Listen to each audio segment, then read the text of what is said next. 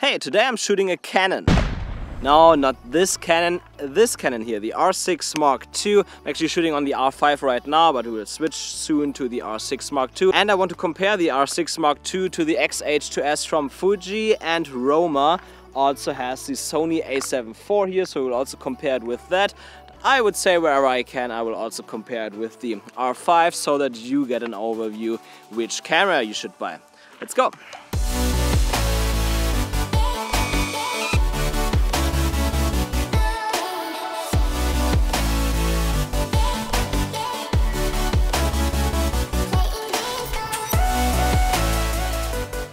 Finally a nice morning again. I spent way too much time at home over the past 2 weeks. I was also sick a little bit. Throat, you know. Not COVID though. I already had COVID 3 months ago. Oh yeah, it's good to be outside again. It instantly makes you feel better. I never come here so early, but it's worth it for the sun and the clouds. Beautiful. Yeah, that's why I love this place here. Somebody clap.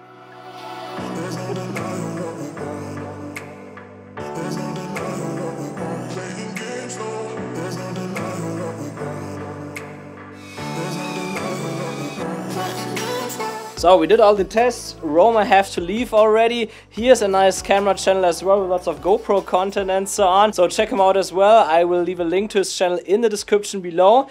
And I would say let's come to the test results. The first test was the dynamic range, and it's pretty much what I expected actually. I would overall say that Fujifilm and Sony win here. Canon clearly has a little bit darker shadows, so there is less dynamic range in there. However, I must also say that it was not a perfect situation. All cameras still have all the shadow details available, and I must say that I never really have situations where I need more dynamic range than that. So for me it's perfectly fine, but if we are technically accurate here, it's very clear that Sony and Fujifilm are better than both Canon cameras here. I must also say the Canon R6 Mark II and R5 seem to have a really similar dynamic range. Now the R5 appears to have a little bit more detail here, but that's because it's a 50mm lens. It's a little bit more zoomed in, so of course we are closer to the tree here, and therefore I can also see more detail there.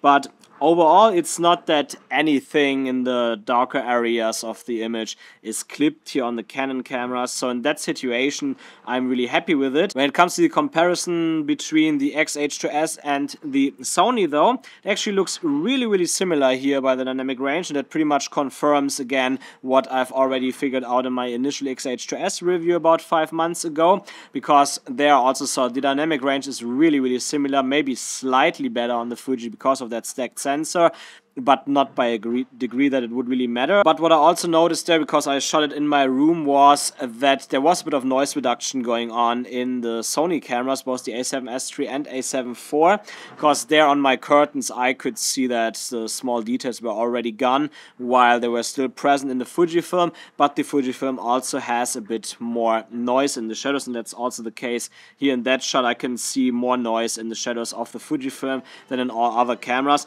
but it's not bad. Fujifilm noise doesn't look bad, and after color grading you don't really see that anymore, so it's perfectly fine. So to sum it up, yes, the Canon R6 Mark II and R5 have a bit less dynamic range than the other two cameras, but in my opinion it's not that big of a difference that you can't get good looking shots with it anymore.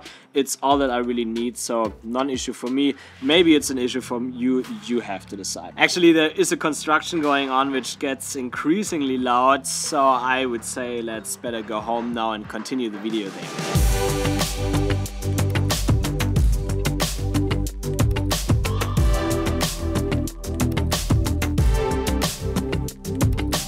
Okay, that took a bit longer than expected. I already finished the overheating and low light tests, so I would say let's straight talk about all those results. And at first there's also the rolling shutter performance of the R6 Mark II. It's actually a R5 here. I'm recording on the R6 Mark II right now.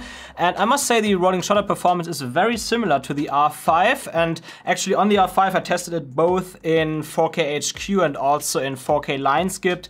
And to me it looked like very similar, and also very similar in both cases comes to the R6 Mark II. Maybe if you really do more scientific tests, let's say you would somehow ensure that it rotates at exactly the same speed, maybe then you would notice slight differences, but from my unscientific tests with my hands, I could not tell any differences there. However, both the R5 and R6 Mark II performed better in rolling shutter performance as the A7IV does. It's probably because of the 33 megapixels, it's just a little bit too much to read that sensor. But the clear winner in terms of rolling shutter performance is definitely the Fujifilm X-H2S. I mean, the rolling shutter performance in f-log, or when you film f-log 2 in 4K 60 or 4K 120, is actually better as on the Sony A7S III, only slightly better, 20 milliseconds and so on, and I can see that. Like, I tested it once with f-log 2 where the rolling shutter performance is a little bit lower, but even there it was barely noticeable, and then when I switched to f-log 1 there was no issue with rolling shutter at all anymore. So here the Fujifilm with its stacked sensor and APS-C design clearly has the advantages. Actually, one reason why this camera is also so good when it comes to video quality, rolling shutter performance. Then I also tested IBIS performance. I did 2 tests there, at first vlogging and then also B-roll shooting. And I must say the IBIS tests were not perfectly fair because on the Fujifilm I only have the Tamron 17-70 right now. I sold the Viltrox already, so I couldn't test it on an ultra wide angle lens, so that definitely has an advantage. And on the Sony A7 IV I also could only test it at 20 millimeters because that's the widest lens that Roma has, so also a slight disadvantage here. But I think we already know from experience and from other reviews that Sony and Fujifilm don't really have issues with wobbling, for example, when it comes to the ultra wide angle focal lengths, but where they struggle a bit more is that the IBIS generally is a bit more jittery, and on the Fuji also a bit jumpy sometimes. And these experiences and other reviews also confirm my experiences here. I would say the R6 Mark II had the worst wobble issues at 15 millimeters. The R5 was actually slightly better. I hope that they bring the same firmware fix to the R6 Mark II soon so that the wobble also gets better there. I mean, they mentioned during the launch that the R6 Mark II should perform better when it comes to IBIS, but for now, at least when it comes to wobbling, it's not much better.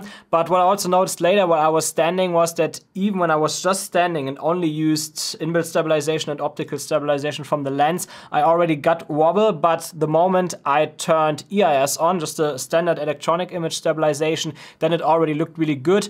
Or when I also zoomed into 20 millimeters, then the wobble was also pretty much gone, slightly little bit there in the corners, but nothing major. So if you really want to get rid of that wobble, just turn the IBIS on, in my opinion, and then it looks perfectly fine and usable. And I must also say, when it comes to vlogging for me, when I vlog, it's only for a few seconds usually, like usually 10 to 30 seconds, and it mustn't look perfectly fine. And it's not a movie vlogging, it can look a bit rougher. So even if I get a bit of wobble sometimes, it's not a big issue for me. And when I talk for longer periods of time, I always put my camera on a tripod anyway, and there I don't get any wobble. So for me, it's not really a big issue, but yeah, I would also love if Canon fixed that. And I mean, I used the A7 IV for a pretty long time and also the X-H2S now for about 4 to 5 months. And there I never really got any major wobble issues, even with wider lenses, so there I can say you're safe from that. But therefore you have other issues on those, like the Sony is generally a little bit rougher, but therefore you get other issues with the IBIS. The Sony is generally a bit rougher, which is not necessarily a problem when you're vlogging, because again, like, vlogs can be a bit rougher, it's okay. And on the Fujifilm especially, you sometimes have this jerkiness that the IBIS feels like it's jumping a little bit, which is also not actually a big issue because you can easily fix that in post by applying additional stabilization, which doesn't even crop that much, and it instantly solves that. That's also why I never really had an issue with that on the Fujifilm in my reviews before. And I also tested it for B-roll, and there I definitely have to give it to the Canon there. I shot on all systems at 35mm full frame, or I put the 24mm on the X-H2S, so 36mm there, and I just did a handheld slide. I must say there I clearly have to give it to the Canons. Like, that's already Panasonic level. It was so smooth. I love that for B-roll shots, and I already noticed that before. Like, on the Canon, you can really like do really subtle movements and it looks perfectly smooth, while on both Sony and Fujifilm, you would get either a bit of jumping in there or you would see a little bit of micro jitters in the footage. So when it comes to IBIS for handheld B-roll shooting, then I can only say that both Canons, the R5 and R6 Mark II win here. They actually perform really similar in that case. And that also makes it really really hard to mention a clear winner here for IBIS. I mean, if you want to walk around a lot while vlogging, then maybe the Canons are not the very best. I mean, you can turn EIS on and it will be fine. Also, the R5 is overall not that bad anymore, but maybe in that case you would rather go for Sony, especially, like the overall performance then is a bit better. However, if you shoot a lot of smooth B-roll and you only do occasional quick vlogs, or you put the camera on a tripod anyway, like I do, then I think you should seriously consider the Canon cameras. We also tested autofocus outside, and when it comes to autofocus testing, what I realized, especially by using the Fujifilm X-H2S now over 4 to 5 months, is that it's just not enough to do the usual test to like put it on a tripod and just see what it does. We did that with all 4 cameras, and I must say, like, overall it's very similar. Like, they all tracked me well when I was farther away and walked close to the camera, or the opposite. Like, in that case, you will be happy with all of those cameras. However, there are a few differences. The Fujifilm, I would say, felt a bit more jumpy when it came to autofocusing there, while the Canons and Sonys performed a bit smoother, so that you have a smoother transition in the autofocus, while on the Fujifilm, you sometimes, if you look at the trees, it looks a bit like a flicker effect then, because the autofocus is a bit more jumpy. And no, this is not an issue with the Tamron lens right now, or with any other lenses on the Fujifilm system.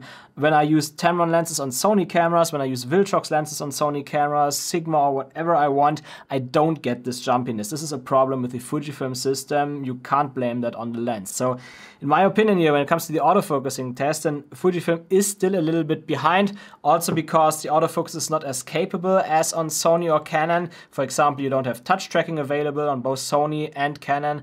I can touch on the screen and it tracks wherever I press. I must say, that functionality works a bit better on Sony. When I did touch tracking on the R6 Mark II and the R5, then it seemed like it lost the subject a little bit faster, or it looked at it somewhere else, while on the Sonys that's pretty much locked on all the time. And on Fujifilm you don't have that feature at all. So I think also feature-wise, like, Fujifilm lags a bit behind there. You also noticed on the R6 Mark II that when I turned around the first time, I got a little bit of hunting there. But there, I think that was my fault, because I was not in focus when I started turning around. And when I turned around the second time, then it tracked me perfectly fine. So I think if I have waited maybe half a second longer or so until I was in focus, I expect that I wouldn't get this issue. So overall, when it comes to autofocusing, I would clearly say Sony is overall the winner here. They still have the best autofocusing system, mainly because it's a little bit stickier, and when you adjust the speed a bit, then it's also pretty smooth. Second tier is Canon. Both the R5 and R6 Mark II perform really similar in my opinion, and it's also pretty good. It is sticky, but from my testing, it's not as good exactly as Sony. It's maybe 5% behind or so. And then when it comes to the Fujifilm, from my long-term experience here over 4 to 5 months of usage, it's just still a bit behind there, both in terms of functionality but also stickiness. But what I must also say is that the differences here are really not big. Like, in 95% of the cases where you film, you will get really good performance with the Fujifilm. I've just noticed here in my studio, for example, maybe because of the gray walls or so, the Fujifilm just hunts all the time. Doesn't matter what settings I use. I tried it with different lenses. I tried it in Eterna, in f-log, and f-log 2. It's all the time the same. So here in my studio, at least, I don't get reliable performance with the Fujifilm. However, every time when I was shooting outside, the Fujifilm performed really good. So it's like you will most likely be fine when it comes to autofocusing with any of those cameras. But I would clearly say that with Fujifilm you might have a few more issues here and there, and also a bit more jumpiness. And another test that we did outside was a quick color test, and that is actually really difficult to judge, I would say, colors, because it always depends, like, do you measure it by how you like the color straight out of camera? Do you measure it by accuracy, or do you measure it by how easy it is to color grade the footage? So with the test outside, I wanted to see how accurate the colors are. So what I did was that I dragged all the footage in DaVinci Resolve. I used color space transforms for the R6 Mark II, R5, and the Fujifilm A7IV, and Cinematch for the Fujifilm X-H2S, because the X-H2S f-log 2 color profile is not available for color space transforms yet in DaVinci Resolve. I have to wait for that. And however, I just wanted to see there how color accurate they were. So what I did to really be sure that they are on the same level, I used the automatic white balance function from DaVinci Resolve, clicked on the gray part from the color checker there, and then I looked on the vector scope how the colors match up. I would say that the Canon R5 and R6, the colors, they are very, very similar, and they overall have the most balanced image. Now, this is a bit difficult because overall the U ranges, they are a bit more accurate on the Sony. On the Sony A7 IV, the U values all point in the right directions, especially when it comes to the red. There, the Canon is lacking a little bit, like the red seems to be a bit more on the magenta side there, but all the other colors are also very, very accurate on the Canon cameras. By the way, I recorded in C-Log3 on both Canons, S-Log3 on the Sony, and F-Log2 on the Fujifilm, so it's like all the high dynamic range color profiles here that I tested. But what I must say on the Sony cameras is that when it comes to saturation, it puts a strong emphasis on the warm colors, while it reduces all the greens and the blue especially a little bit. And that's why I think that overall many people like the colors from the Canons a bit more, because they are very well distributed across the whole color range. That's why it's actually difficult to say which camera is more accurate, because overall when I stretch the saturation so that all the U's fall into place in the vector scope, then I clearly have to give it to Canon, but the U range, at least from the reds, is a little bit more accurate on the Sony. So it's like, how do you judge it now, right? But then when we're also talking about the Fujifilm, I would say the Fujifilm, when it comes to accuracy, performs the worst. And I think it's not really an issue, because if you shoot a Fujifilm camera, you're going for that film look, film-like colors, and you're not really going for the most color accuracy. So in my opinion, every camera pretty much gives you exactly what you expect from it. I think people go for Canon because they want this overall rich image, which also looks pretty accurate. I would generally say that Sony shooters worry a bit about other specs than colors, but I mean, we see here also that the U ranges are really good. So if you want to get the same rich colors as Canon, for example, you can use your U versus saturation curves in post to raise the blues and the greens, etc.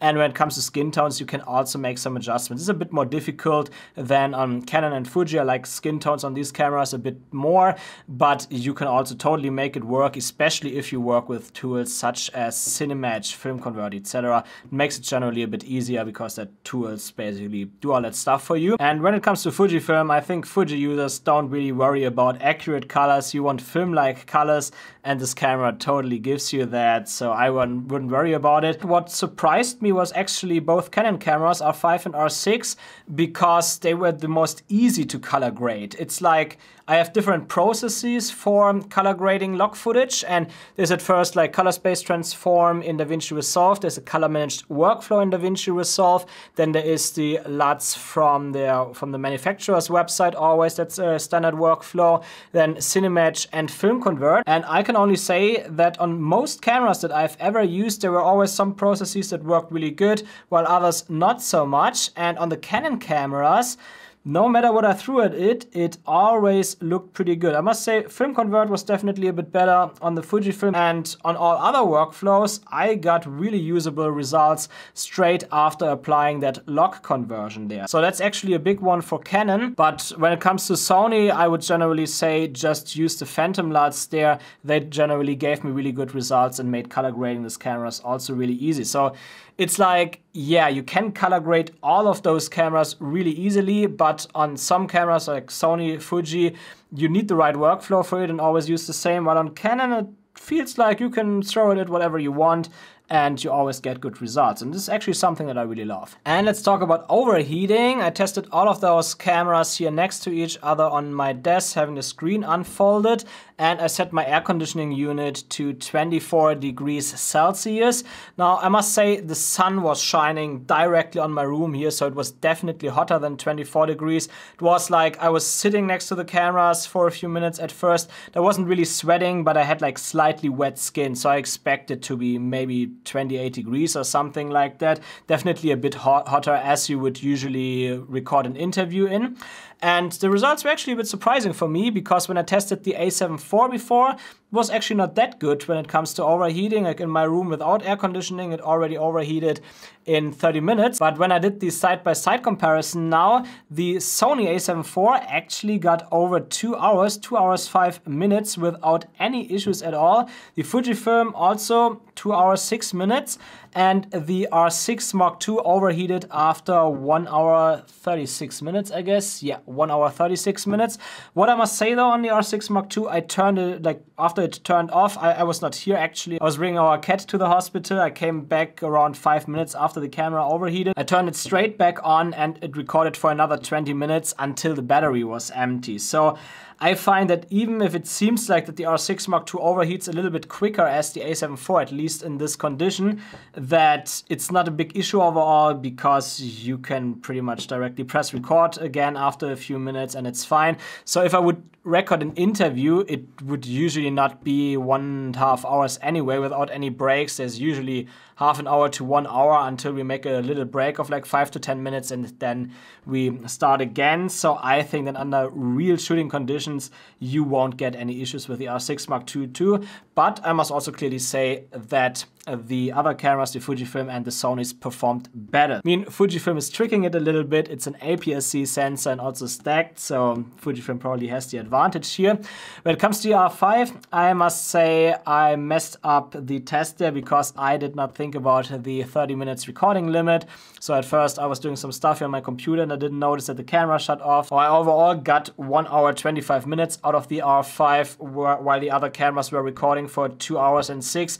I never got any overheating warning there, so it seems like also not bad. But with all the breaks in between, you definitely can't compare it to the other cameras, so take it with a grain of salt here with the R5. But I mean, I've seen in other reviews that people recorded 8K RAW internally for over 2 hours while being at, I think, 21 degrees Celsius. So to me, it looks like Canon fixed the overheating issues on the R5 as well. But yeah, overall conclusion, I would give it to the Sony and Fujifilm here. I would say that if we would push it even harder, I think that the Fujifilm would perform better because it has an APS-C sensor which generates less heat.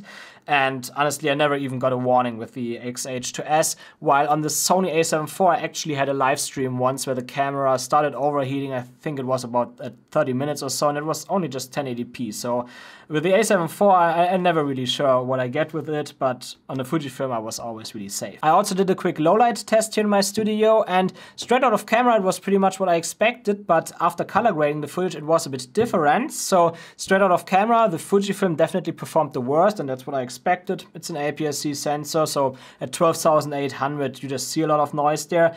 Then second worst performer was the A7IV. And that actually surprised me a little bit, but yeah, could be, I mean, lots of megapixels there, so you get a bit more noise, but also more oversampling, so wasn't really sure about that. Then third one was the R6 Mark II, bit less noise, but is a surprise that we will come soon too. And then the R5 performed the best, which is probably because it oversampled from 8K, which reduces a lot of the noise. However, after color grading the footage, the results were pretty different. There, the R6 Mark II performed the worst. Like you can see in the transition from the midtones to the shadows on the table that there is a lot of noise in there. I'm not really sure if you can still see that after the YouTube compression kicks in. I can see that in my screen. There's especially a lot of color noise in there, which doesn't look nice at all. Then second was the Fujifilm X-H2S. Fujifilm X-H2S, the noise looks a little bit better because there is not much color noise there. It's more chroma noise and it's generally a bit more pleasing, but it is in the same area. And A7IV performed a little bit better than the X-H2S. There I can definitely see less noise. I think it's actually already so low that you won't be able to see any of that anymore after the YouTube compression kicks in. So that's already pretty good performance there.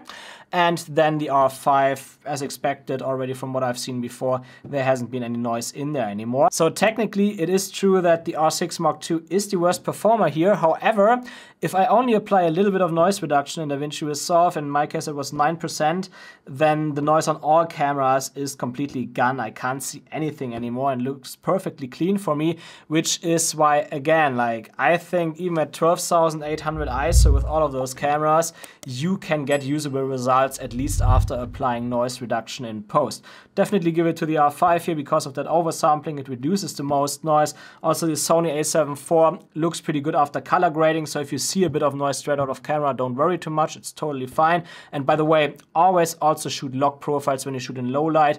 Don't go for standard picture profiles, because standard picture profiles don't just give you more noise, they give you less dynamic range. So essentially you throw more dynamic range away as necessary to reduce the noise. So essentially you get less detail in your shots, and you can easily reduce the noise always in post, either with noise reduction or by simply darkening your shadows so that the noise gets hidden in the shadows, but you still have more dynamic range available if you shoot in log, so that makes your overall image look a bit better. And by the way, how I did this low light test was that I always exposed to the right, so it was not like that my metering showed 0 and that my histogram was somewhere in the middle or to the left. I always tried to expose 1/3 of a stop before clipping, because the darker your scene gets with any camera, the more you want to overexpose, because otherwise you get more and more noise in the shadows. And that's probably also the reason why all cameras here, at least after noise reduction, give me really good results. If I would have exposed darker, there would definitely be more noise in all of those cameras and the images would look worse. So if you record in low light, especially when you record log, also try to overexpose your image as much as possible without clipping the highlights, at least unless you have direct light sources in your shot, and then you get the best results there. So that were all the tests, but when choosing between all of those cameras, it's also important to be aware of the lens options that you have and the budget that you have for lenses. And I would overall say that Sony wins here, because Sony offers you the widest variety of lenses, especially if you want lenses that you don't need an adapter for. And you also find really good lenses in all price classes. Like they have the G Master lenses, which are pretty expensive, but also the best. But then they also have all the third-party lenses, Sigma, Tamron, Viltrox, etc., which all have pretty good lenses available for affordable prices.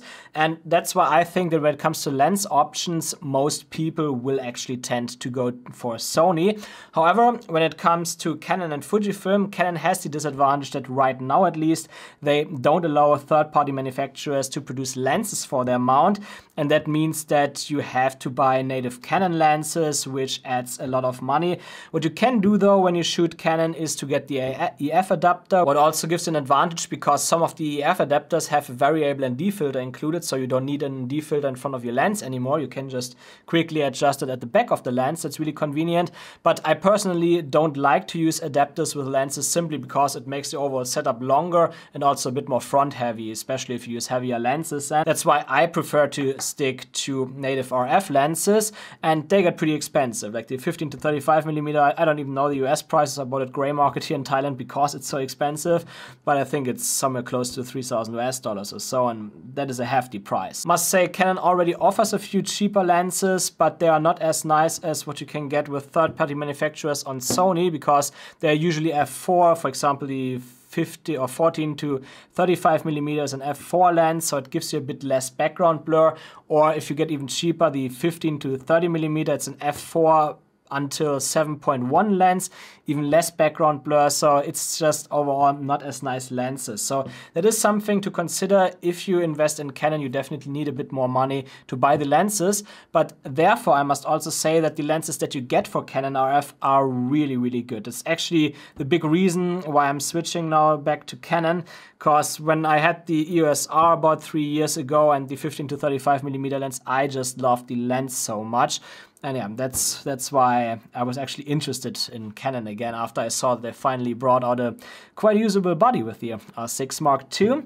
And then there's also Fujifilm, and I think when it comes to Fujifilm, they have all the lenses you need. A lot of those lenses are cheap and they are generally good lenses, but when it comes to video shooting, these lenses are not really optimized for video, at least many of them. For example, when it comes to zoom lenses on Fujifilm, when you zoom in, you always get this exposure stepping. I experienced that with all lenses, even the Tamron here. So I think it's also a problem of the Fujifilm system, or not necessarily of the lens itself, even if some people claim otherwise. But I know that with the Tamron lenses, you don't get exposure stepping on Sony, for example, but you get it on the Fuji. So it is a Fujifilm problem. And when it comes to prime lenses on the Fujifilm system, at least from the native prime lenses from Fuji, there are many that don't have fast motors. They still use the old motors, and they are also not that good for video. So when you want to buy lenses for Fujifilm, you always want to ensure that there are the letters LM in the lens naming in there, because that means linear motors, and that are the new ones. They are a bit faster, so they are better for video.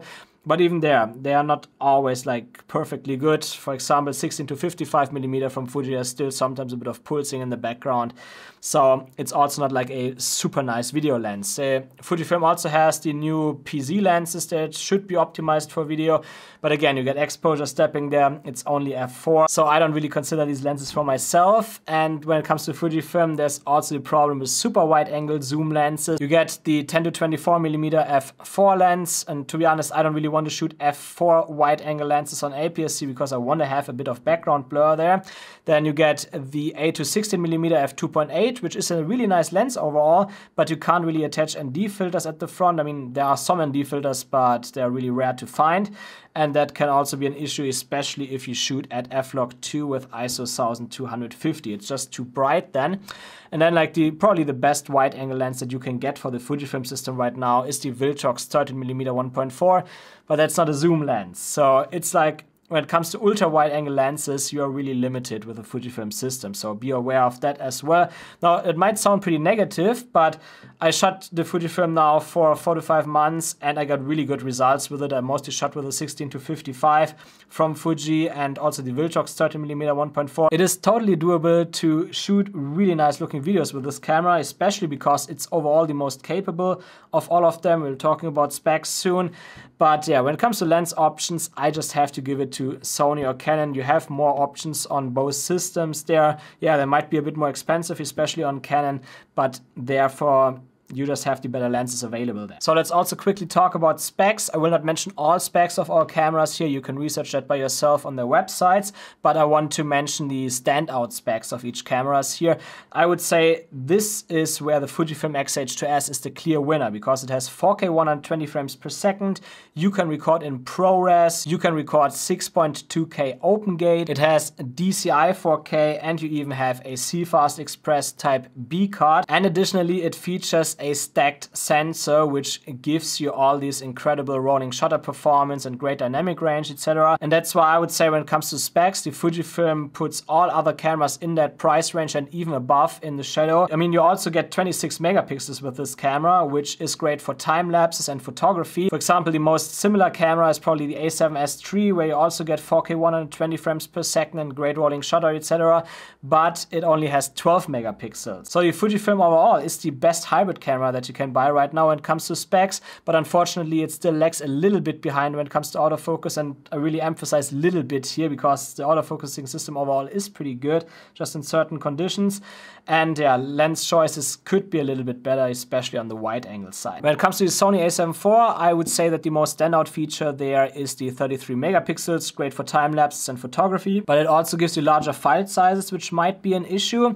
And what I like about the Sony A7IV and Sony cameras in general is the zebra options, because on Sony you can really limit the zebra, that it shows you the zebra from a start to a specific value, and you can adjust that stepless in between, while on the Canon, for example, you can also define a range, but you can also do that in 5% increments.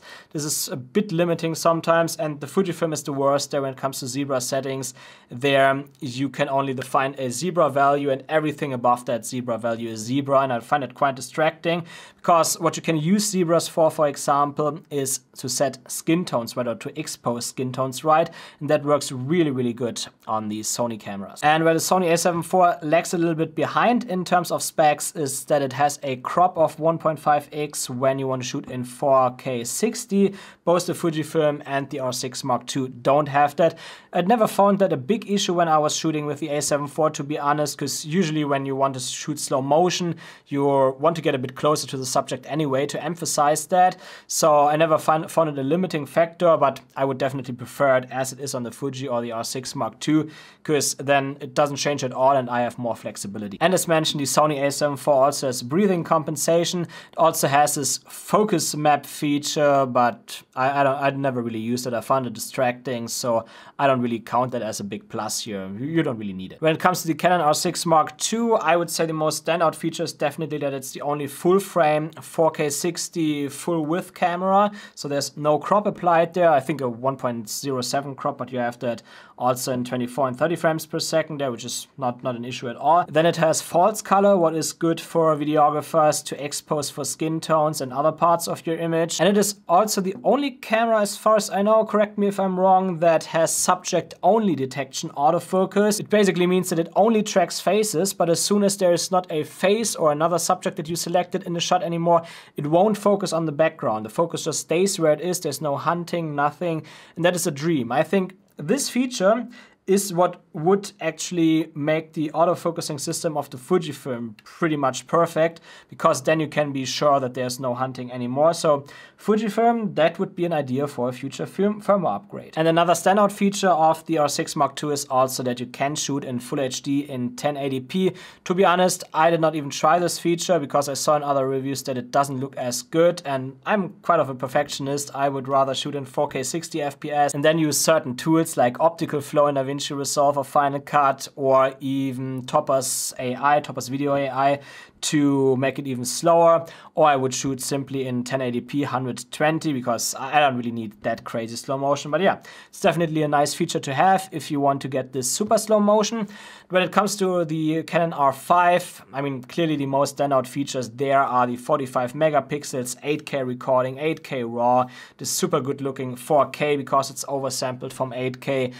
That's, to me, the most standout feature on this camera, and it also has 4K 120, but the R5 is also over $1,000 more than the other cameras. Here they are all $2,500, while the Canon R5 is $3,800 here. I just included the Canon R5, to be honest, because I just had it available, so why not? So clearly, when it comes to specs, then the Fujifilm wins hands down here. So I would say if you don't need the very best autofocus and you're okay with those lens choices, you don't really zoom in while you're shooting especially, then the Canon is actually the best choice that you can make here.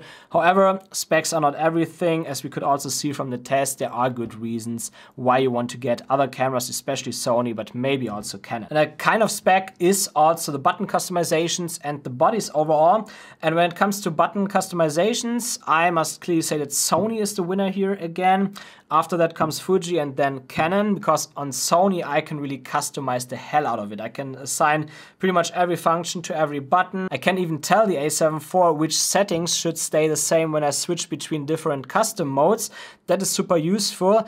And a lot of this stuff is not possible on the Fujifilm and the Canon camera. I mean, the Fujifilm also lets you customize the hell out of it. But when it comes to custom modes, for example, I cannot choose which custom mode stays the same. It kind of sucks because that essentially means that you have to reset the white balance, for example, all the time when you switch between custom modes.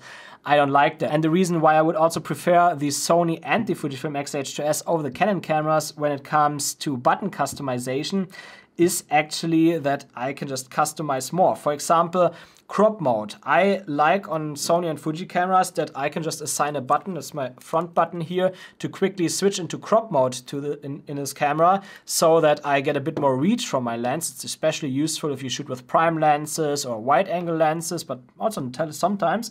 And I can't do that with Canon. On Canon, I always have to go into the menu to switch to crop mode. Now, I can assign a custom mode for the crop mode, but I would just prefer to reserve the custom mode for something different and just press a button to be able to crop in quickly.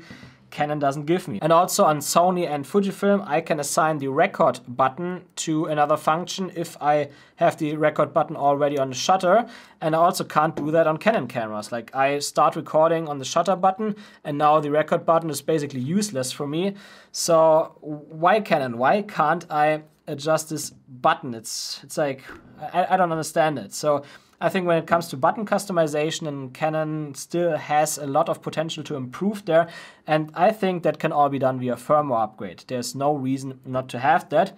However, when we talk about buttons, I think next also comes the overall feeling of the body, and this is something where Canon clearly wins to me. When I was out shooting with Roma and I gave him the R6 Mark II for a few minutes, I could hear him saying, "Man, this feels so solid." And this is exactly the feeling that I have with Canon cameras. The moment you hold them in your hands, feel this nice big grip here, the body feels really solid.